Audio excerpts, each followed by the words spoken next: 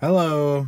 Okay, so I thought I'd try my whole hand at this whole vlogging thing again because I tried it once before but wasn't really successful with it because I didn't really keep up with it and just whatever.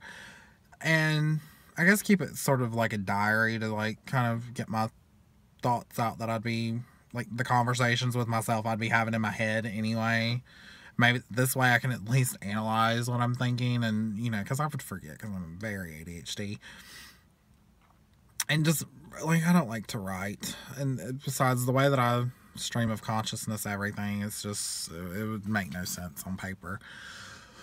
But basically, I just kind of wanted to get the thought out there of, well, it's a question, like, that I've been thinking about. Like, what do you do when you don't know what you want to be when you grow up, when you're already a grown up? Like, I've been a grown up for a while now, and not much has been, like, I haven't really did much with, like, anything. Like, I'm at a point in my life where I should be somewhat stable in something. And I feel like everybody else my age, at the very least, like, especially people, I went to college for business law. I have a degree in business law. Thought, took what I thought would be a financially lucrative career of possibly being like a corporate attorney and kind of ran with it. But I don't know if it's something that I would be passionate about. And I feel like other people that pursued the same degree are at the very least working their way somewhat up the corporate ladder. And I feel like at the very least should be on the bottom step of the corporate ladder trying to like pull myself up for dear life or something. And here I am and I can't even find the fucking ladder. Like, it's gone. Like, I can't find the ladder. It's like I'm lost.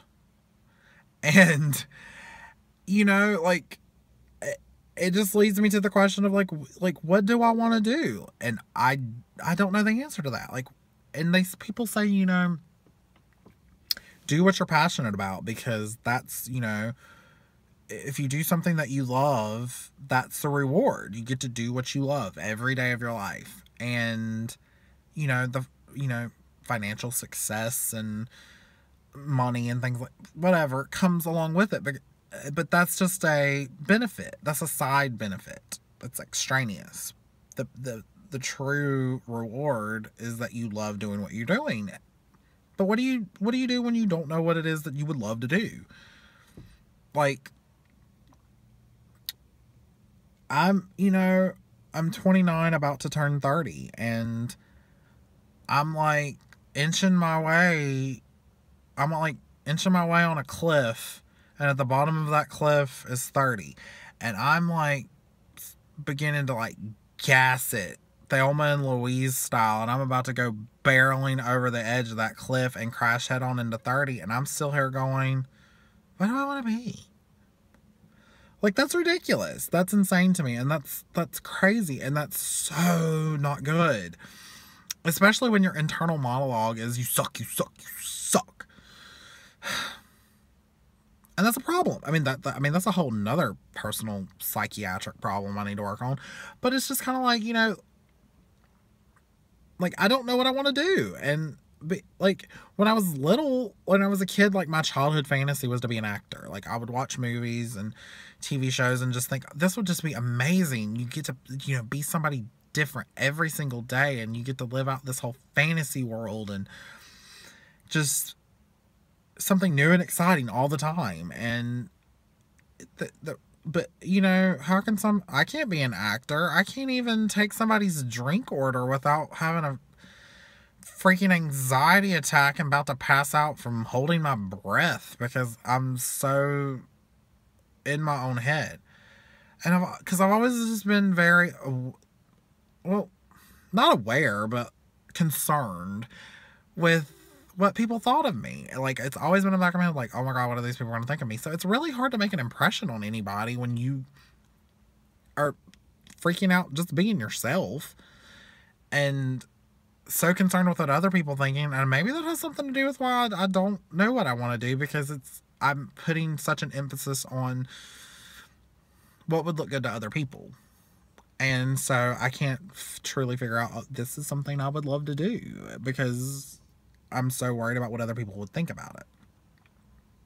I don't know. That's a whole nother situation, I guess. But I don't know. I say I don't know a lot, and just, but it's really hard to be this confused about where you're at in your life when you're at this age. When you're 17, 16, 17, yeah, be confused. Be confused all day long, because you'll figure it out. That's what college is for. You figure it out at college. I didn't. I was just going as like, I can make some money off of this. Let me go this route.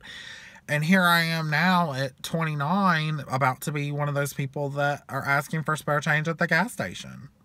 You know, we'll work for food. Well, I don't need to work for food. I need to work for money. I'm on a diet, so working for food just would not be very beneficial. But money, yeah, I could get a gym membership with money. Which leads to a whole nother problem. The fact that I can't even afford a gym membership. Planet Fitness has those $10 a month gym memberships. And I'm over here thinking, like, do I have $10 to be able to, a month to spare for a gym? That's a problem. That is a problem. Like, it's not like I have kids and I'm like struggling to feed my like illegitimates or something. I'm like, I'm